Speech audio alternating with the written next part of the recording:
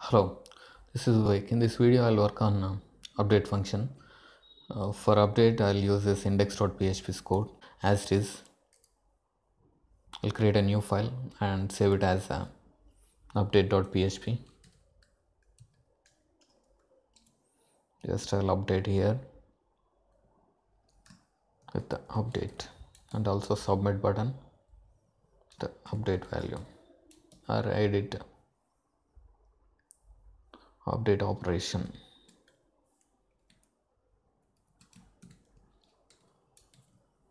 Okay, I'll comment this SQL because we need update SQL here, not insert. Before that, we need to get data from database based on the ID passed. I'll copy this select SQL.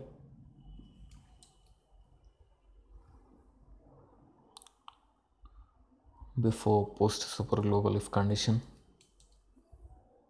and I'll change it as select SQL, SEL SQL.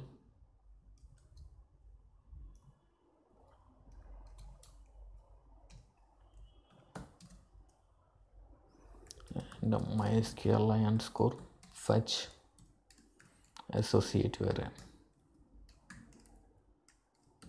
connection select SQL, and here we'll get only one record based on the ID, that is based on the ID, where ID equals to $ID. No need of quotes because this is an integer and we need to get this ID from get super global ID. I'll get it from this URL view.php. Here I'll add anchor link update.php question mark ID equals to echo RID. That's it. If I reload this file, you should see ID here 1 4. If I click on this button, you're getting to here, and I'll display values here.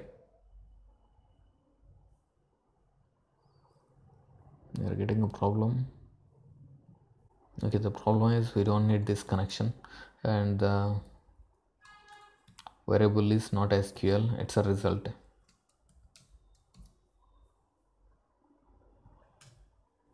Okay, I'll display this data here. After placeholder or before placeholder, I'll add an attribute of a value.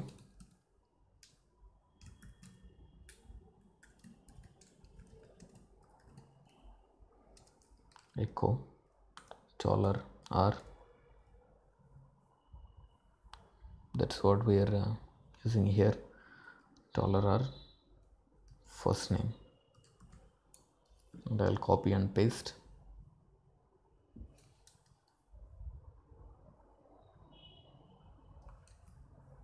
Last name,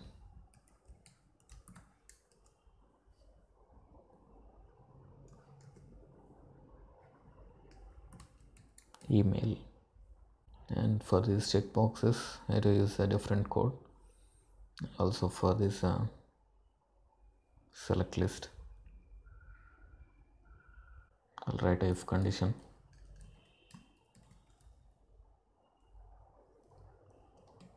if R gender double equals to male, single quotes,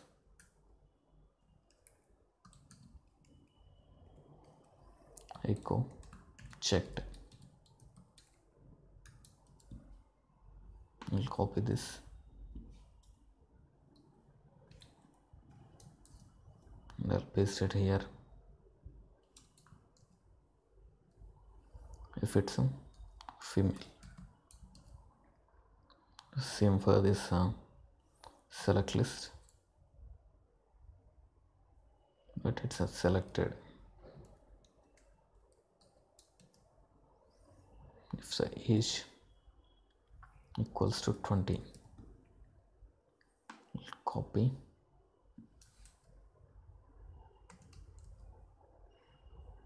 paste.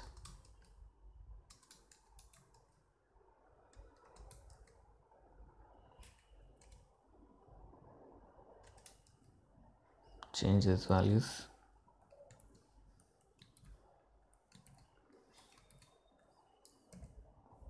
I'll reload this form. I should see all the values. It's a correct. If I pass id 4, I should get this data. Okay, you're getting correct data. Then next video I'll work on writing update query.